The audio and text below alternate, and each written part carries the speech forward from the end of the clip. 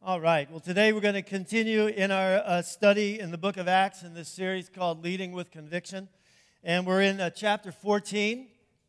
If you guys back there want to do the slide for me for the scripture. Anybody? There we go. Thank you. Yeah, it's Acts 14, and we're looking at verses 8 through 11.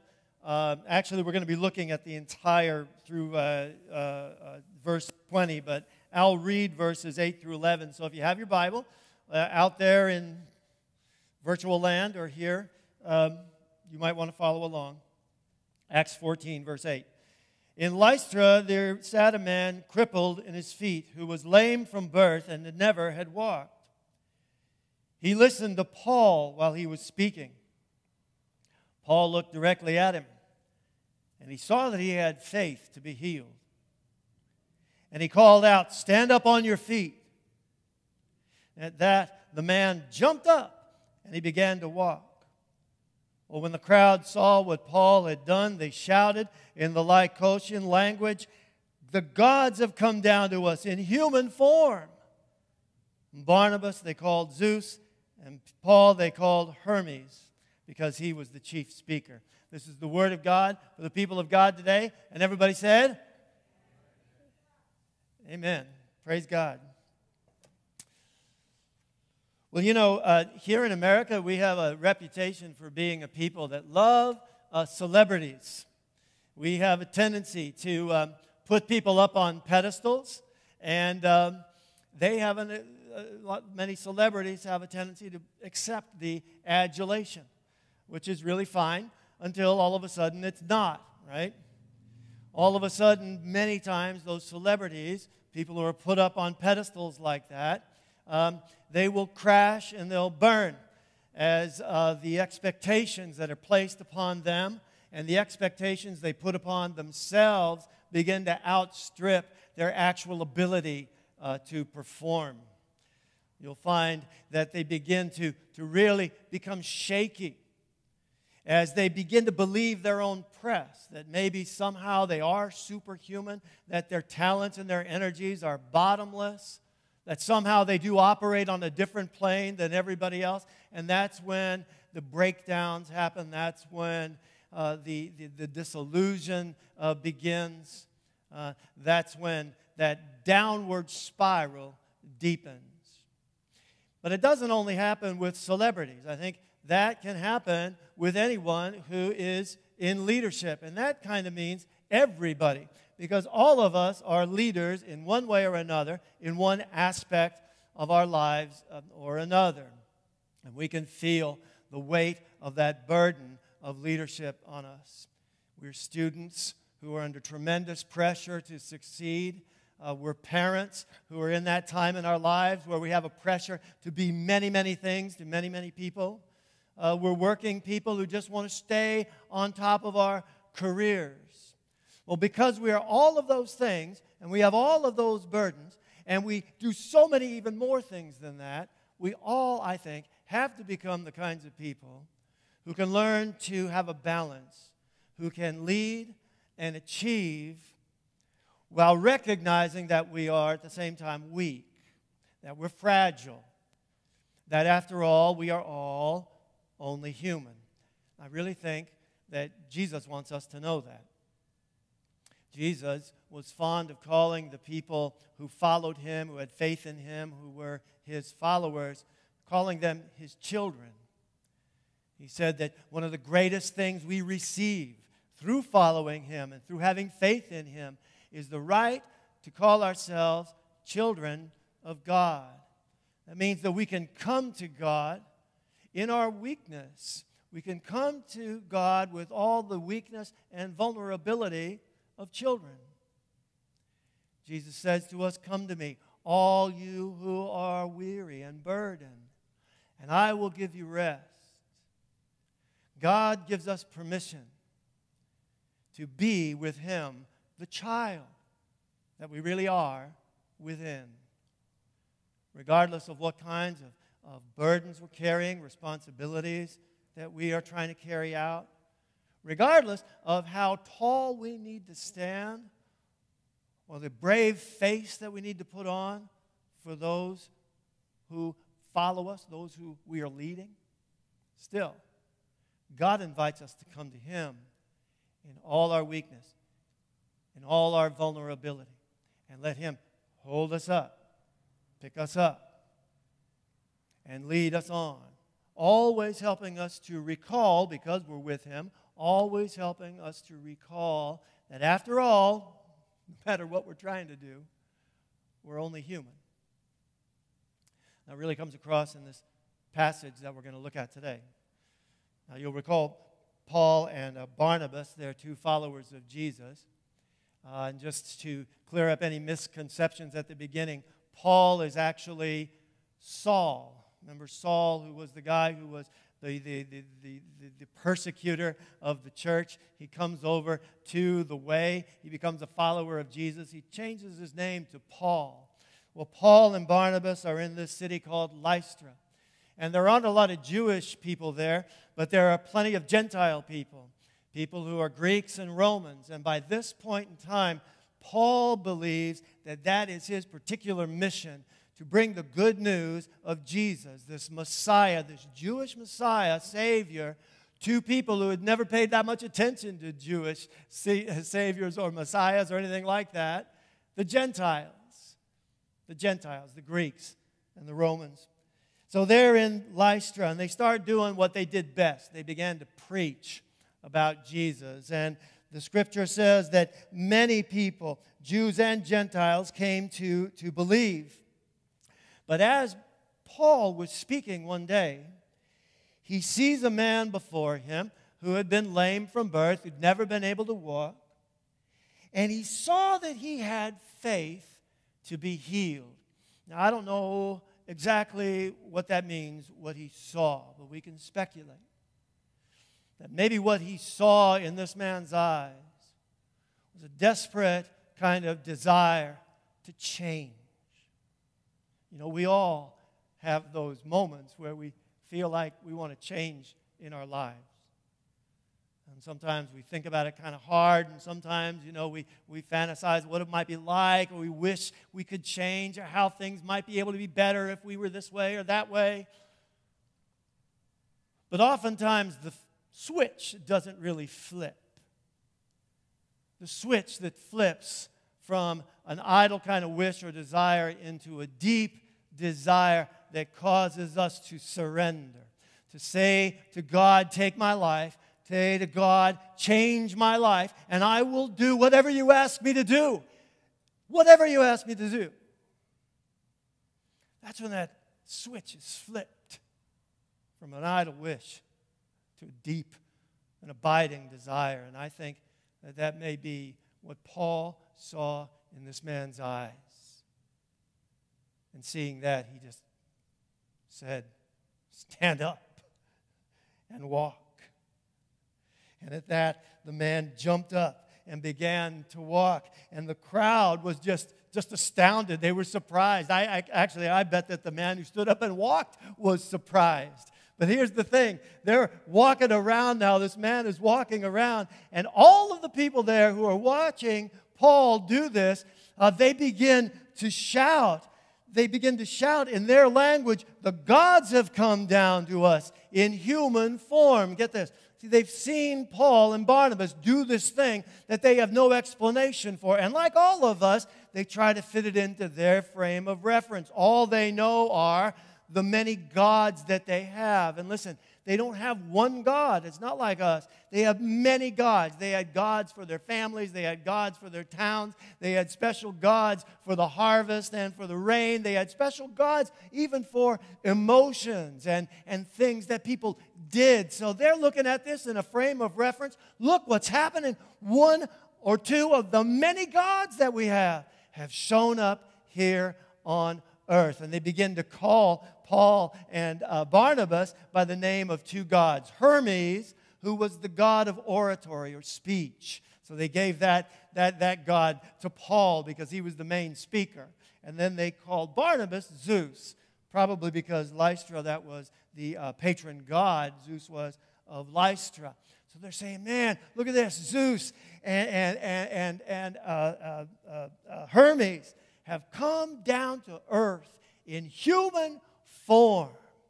And they begin to worship them. Listen, the priest of Zeus, whose temple was just outside the city, he brought bulls and wreaths to the city gates because he wanted to offer sacrifices to Paul and to Barnabas. So they're lifting them up. They're putting them on this pedestal. They're idolizing them as gods right now. And that puts these guys in a very, very unique position. I mean, think about it. They could accept that worship. They could accept that adulation. They could set up their own church right then and there with themselves as little gods, right? They could do all of that. They're in this unique position to make that kind of choice. But they don't do it. Scripture says that as they begin to see this happening, Paul and Barnabas, they tear their clothes. That means they become extremely upset and agitated. And they run out and they say to them, they say, men, why are you doing this? Stop. Why are you doing this? And they stop them because they're wise enough to know, number one, that if they were to pursue this idea of just being a god, well, they'd be encouraging idolatry, and they're Jewish guys, and they know that that's a real sin. But also because they're wise enough to know that even if they played that game for a while, how long could they sustain that? How long could they bear the burden of worship? How long could they bear the burden of that kind of leadership? So they say, stop worshiping us. We're men. We're men just like you. We are human like you. They're wise enough to know that after all, they are only human. Now, we can make similar kinds of mistakes. We can, as leaders, accept unrealistic expectations put on ourselves. But more often than not, we can go the other way, where we begin to put unrealistic expectations on people and things and institutions that cannot bear the weight of worship. We begin to ask things from people and things and institutions to do things that only God can do. And we see this. We see this not only the way that we hold up celebrities and expect so much from them, but we also see it these days the way we hold up scientists, right? And science. How often do we hear that these days? Or experts who put down all kinds of pronouncements on all kinds of subjects across the board, and then later on you find that they've kind of shifted those opinions as maybe new trends come in, or maybe new information comes in, or maybe political alliances shift, or maybe there's just a matter of self-interest there. These things happen that way. They can't sustain because they're only human. We do the same thing with institutions, I think, like colleges, universities. A lot of people begin to groom their little kids very early to get them into a certain kind of university on the expectation, with the faith, that because of that they will have a certain kind of success in life. But no institution can bear that kind of hope or faith or hold that up because they're only human. How often do you hear this one? Where we put great expectations, especially when we're young, great expectations on our spouses, on our friends, and others to make us happy, to kind of fill those voids in us that no human being can really completely fill. These are all things, institutions, people, that we expect to do things that only God can do. The fact is, only God can fill those needs. Only God can fill that need that we have to understand and to know that we're worthy just within ourselves. Only God can fill that need that we have. To know that somebody out there loves us without condition. Only God can fill the need we have for real success. Which, if you ask anybody on their deathbed, really boils down to being loved and being truly able to love in return. Only God can fill that need in us to make the big changes in our lives that we really need to make, and to give us an assurance that we have a future beyond this life. Anything else can't sustain that kind of worship. When we put those expectations on any person or anything, any institution, any ideology, any activity, it's not going to be able to bear the weight of that worship. And it is worship when we begin to put undue expectation and hope and faith in those things. Ultimately, it's only wise to worship God, because only God is the only one who is not only human. Only God is not only human. Well, Paul and Barnabas, they try to get them to stop worshiping them. And once they do, once they get them to settle down a little bit, they begin to point them to the only one who is worthy of worship. He says, we are only human, and then he points them to the only one who is not. He says, turn from these worthless things to the living God who made heaven and earth and sea and everything in them. In other words, the God that maybe you haven't considered in the past, but he's the God who has known you forever. It says, this God has shown kindness by giving you rain in heaven and crops in their seasons. He provides you with plenty of food and fills your hearts with joy. He does all the things that no only human being can do. He said all these words, and this is just a word of warning. He said all of these things, and even then he had difficulty keeping the crowd from sacrificing to him. It's difficult sometimes. But listen, when we are putting our worship, wherever we decide to put our worship, or the way that we accept expectations in leadership, we want to make sure that we're doing those in the right order. We want to be putting worship where worship really belongs. And by that way, being able to, in weakness and in humility, accept the leadership that is put upon us. And that we're able to go to God in our weakness and let him lift us up. When he says, come to me, all you who are weary and burdened, and I will give you rest. Remember, he's giving us permission to be with him, the child that we really are within.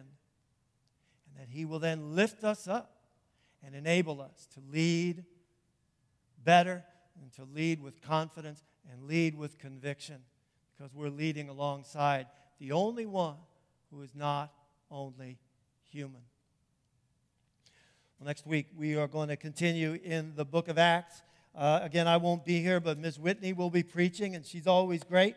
She will be looking at chapter 15, where we begin to discover how all of these various people that are coming together into the way are going to need to learn to put faith first.